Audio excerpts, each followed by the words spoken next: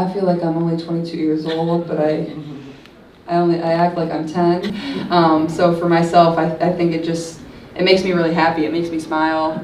It gives me a lot of joy to just see the impact that I've been able to have, my teammates have been able to have, women's basketball players all across the country have been able to have, and I hope it continues to grow because I feel like this league is really just, scratching the surface. There's so much that can continue to improve and continue to get better. And I hope I'm a part of that going forward, and just being an advocate for every single person in this league, and keep pushing this thing forward and enjoying it all at the same time and having a lot of fun.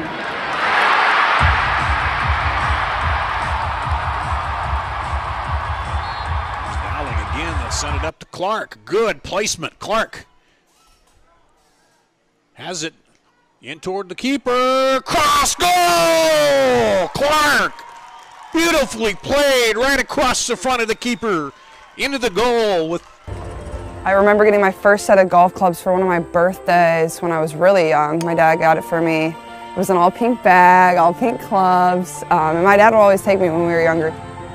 I probably started playing golf when I was like 3rd or 4th grade. I mean, I was terrible. I couldn't hit it off the ground, but I loved doing anything that was competitive. So even though I was bad, I just kept really working hard at it.